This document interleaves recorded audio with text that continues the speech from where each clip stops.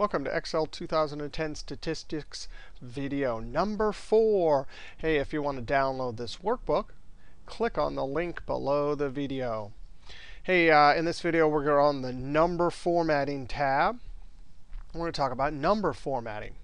Now, number formatting on the home ribbon, there's a grouping over here. We'll also see the keyboard shortcut to jump if you click on this dialog launcher. The dialog launcher for the format cells dialog box, and we'll see how to use this later. I'm going to click cancel. All right, so number formatting. I always have notes somewhere in these workbooks also. Let's just talk about some numbers here. We typed them into the cells. Now, I'm going to highlight all three of these using my selection cursor. And I'm going to come up to the number group, and there's accounting, percentage, comma, and then this increases decimals and this decreases decimals. Now, these are fine, but these are only 5 options of thousands of different types of number formatting. But let's just see what happens if I apply accounting. Now, just notice there's a 1, a 2, and a 5 there. There's a bunch of extra decimals. Let's just watch what happens when I click accounting. Now, accounting, you immediately see that there is a big difference. It makes it look like there's $4.13 there. But look up in the formula bar. You could see, in fact, that it's not. That extra half a penny is still in the cell.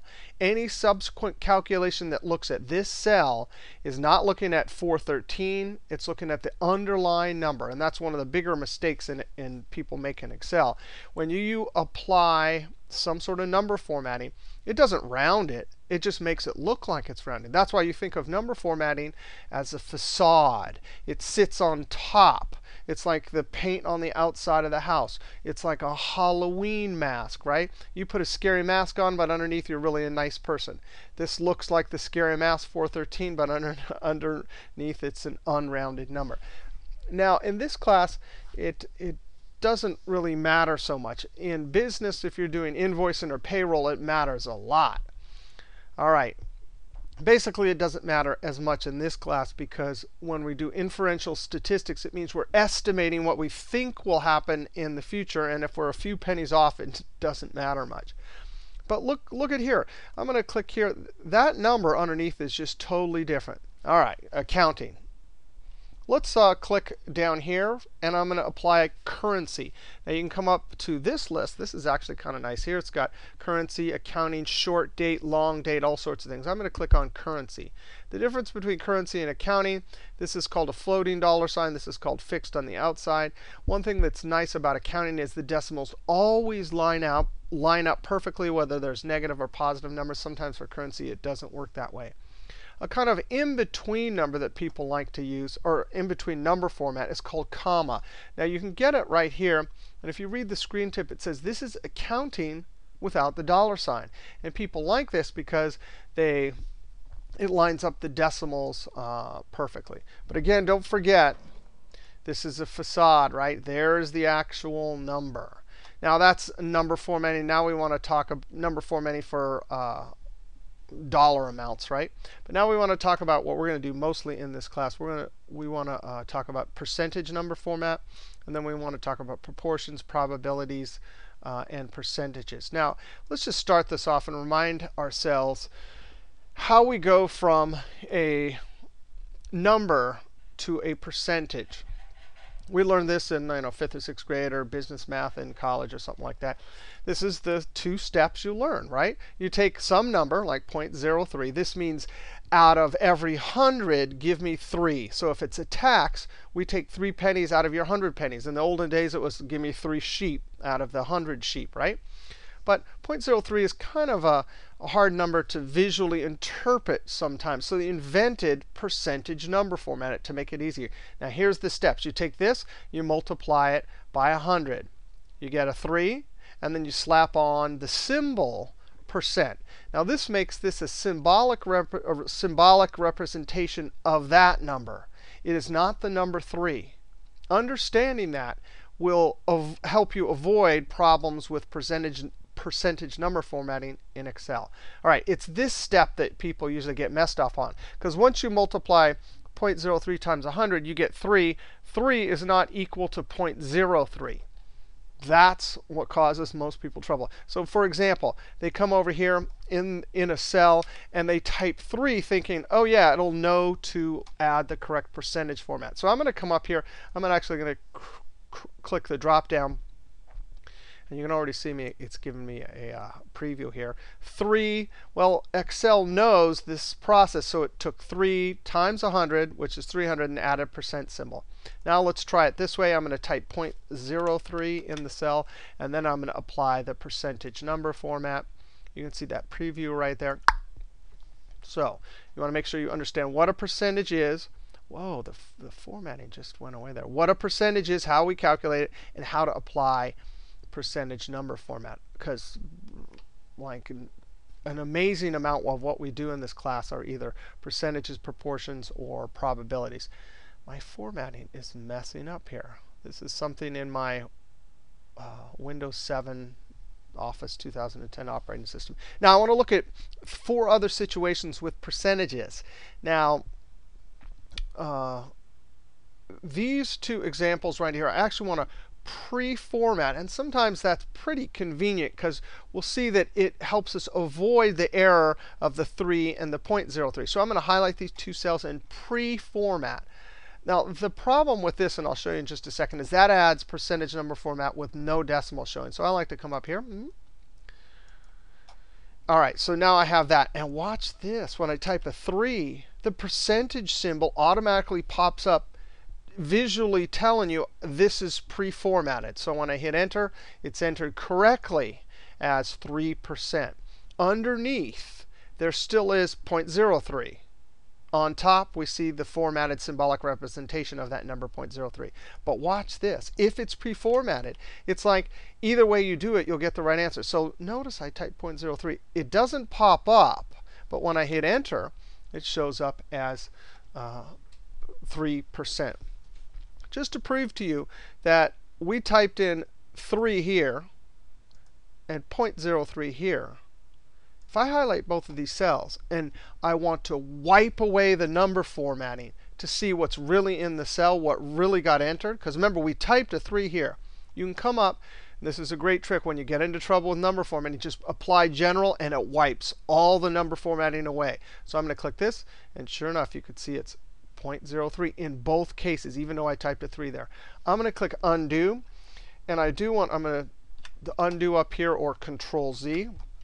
And I do want you to show you over here, and I know when you're doing invoicing and payroll, number formatting really can get in the way sometimes. So if you want to just see what's really in the cell, just come up and apply your general. And sure enough, boom.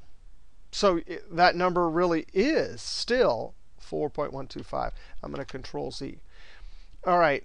Now there's another way to do this, and in this class, if you have 1 or 2 problems where you don't want to pre-format or you don't want to come up here and click the button, you can actually format as you type. Watch 3.00 percentage symbol, right? So that cell was not formatted, but because I typed that percentage sign, I'm formatting as I type. And the last example is the old, similar to typing a 3 in. People then apply the formatting and they get all confused. Here they have their correct tax rate. It's 0.025, or this is a probability or a percentage, right? And they come up and they use this button. I never use this button because I don't like it. What is it going to do? It doesn't have any decimals. It makes it look like it's 3%. So what happens is people freak out and go, oh, it's 3%. That's not the tax rate. If you look up in the formula bar, you can see it's really 2.5. So how do we fix this? These buttons right here, increase decimals. Better yet, don't use this button. Just use the one right there. Another way to do this, I'm going to Control-Shift. I'm going to apply, I'm going to apply general. So another way to do this is there's a keyboard shortcut right here. And this keyboard shortcut opens up the dialog box for format cells. So I'm going to use Control-1. If you go down to percentage, then you have as much freedom. And in this class, you definitely, in some circumstances, you want to show 4 or 5 decimal position. So this option here gives you the most freedom. So Format cells, number tab, percentage. Formatting. All right, a couple important things left. Talking about proportions and probabilities without percentages. Number format. Here's the situation. We have percentage with no decimals showing.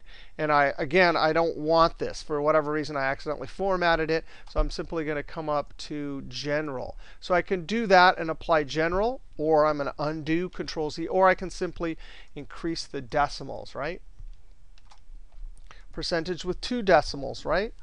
If I want to wipe this away totally, I can come up here and use general. Now, there is a keyboard shortcut. In this class, we maybe don't get to use it too much, but keyboard for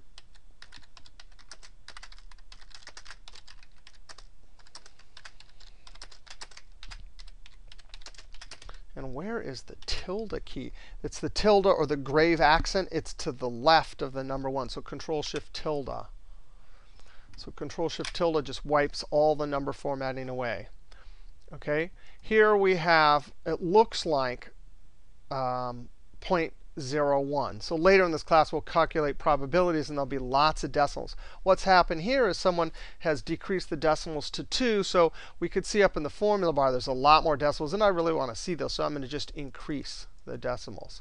OK? Here's no decimals. It looks like there's a 0 in the cell, but you can for sure see that it's 0.49. So again, I'm going to increase the decimal. Last 2 things for this video. The proportion of students in the past who received a 3.0.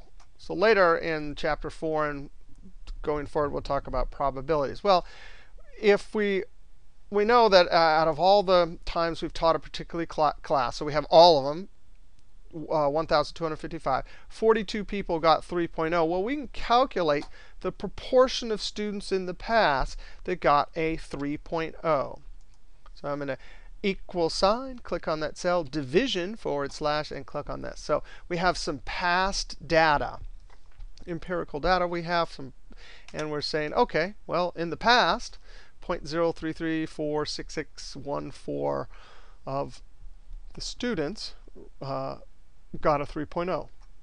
Now, let's look at a slightly different example. This was all of the past exams. This one's based on last quarter's class.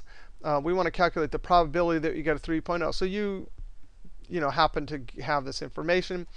4 students got a 3.0 out of 32 in the very last class. Now, this time, you want to use this information to predict what the chances are that you'll get a 3.0. So here, probability, we're looking at past data, but because we're going to use it to estimate our chances, we're going to call it a probability. And actually, this is inferential statistics, right? We're using past data to predict the future.